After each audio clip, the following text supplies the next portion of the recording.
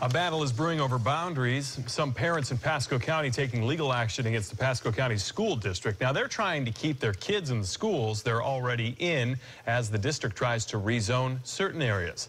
Paul Mueller has more now from Pasco County.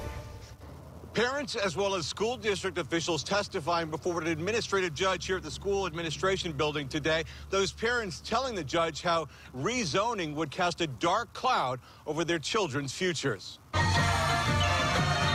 LaRonda Starr's 14-year-old daughter Nia is part of the competitive Wiregrass High School marching band. Rezoning would send Nia to another school, and she doesn't want that to happen.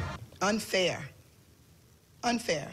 Parents taking the stand today upset their kids will be forced to go to other schools if the superintendent's rezoning plan goes into effect. It's hard for her. She is a very smart kid, but that doesn't mean she don't need the support that she has gotten since she's been here. Parents questioning why Superintendent Kurt Browning rejected the rezoning committee's recommendations, claiming they didn't have enough opportunity to give their input and how they were allegedly kept in the dark. I didn't receive any notifications via emails, phone messages, letters. The reason for rezoning, alleviate overcrowding at some schools now and taking the county's growth into consideration.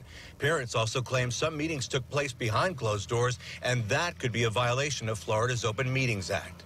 I will have 3 children at 3 different schools, trying to figure out which child I'm going to support. That my child is not going to excel in the new school because she's been ripped out of the community she has in the school she's in. District officials deny those allegations. Now, if the judge sides with the district, rezoning would take effect next school year. If he sides with the parents, it appears it's back to the drawing board. In Pasco County, Paul Mueller, News Channel 8. And we're told parents have also requested a temporary injunction against the rezoning efforts. A circuit court judge will hear that in June.